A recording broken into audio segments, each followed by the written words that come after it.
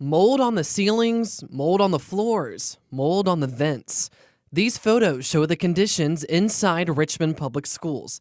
They're contained in 24 newly released air quality reports. Don't put them in there. Don't make them sit and learn in that kind of environment. It's an issue that's had teachers and parents concerned for their students for months. A lot of them are sick.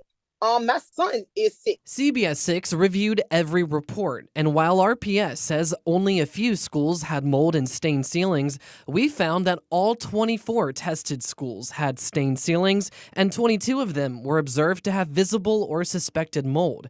So let's go through just some of the reports. At Albert Hill Middle School, mold was observed on the fan units in many classrooms and significant concentrations of mold spores on tested surfaces. At Richmond Community, visible mold growth throughout multiple locations on the ceiling, pipes, and hallway.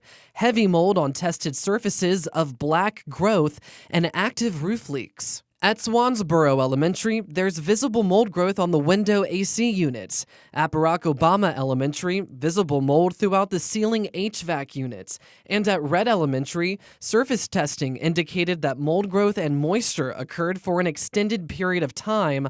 Mold on the ceiling tiles in all pod classrooms, active water leaks, and moisture-damaged ceilings and walls. Many of the reports also point to water intrusion issues, but one thing that did not appear to be a problem, there were no significant instances of elevated amounts of mold spores floating through the air. We can all agree that our needs exceed our resources. RPS says it could not accommodate our interview request to discuss the reports with a facilities expert, but in the past, the superintendent has raised concerns about limited funding to maintain school buildings. For example, the district only received $2.5 million for capital improvements in the last budget. How are we maintaining 5 million square feet with only $2.5 million?